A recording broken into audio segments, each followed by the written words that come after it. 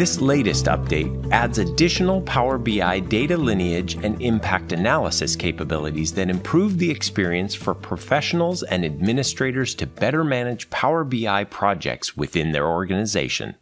Here, in the Biz Health workspace, we can move between the list view and the lineage view.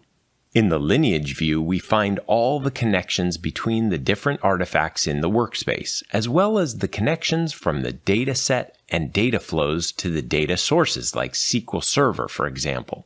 We can now use the new search box to find a specific artifact or the connection string for a data source. Here is an example of a SQL Server with a Twitter database. With the data source impact analysis capability, we gain a cross-workspaces view of the artifacts that are connected to this specific database.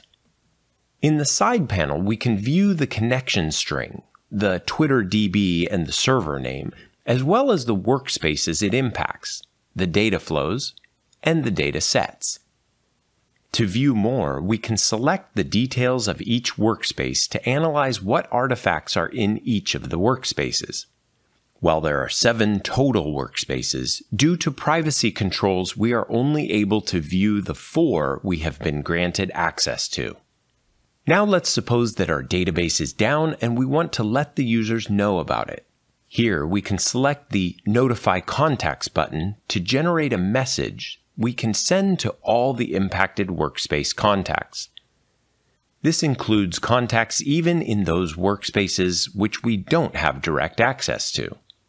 They will receive an email notification with the details about the impact and the next steps they should take. When the user clicks on the link, they are brought to the same lineage view detailing how the affected data source is connected to the artifact in that specific workspace.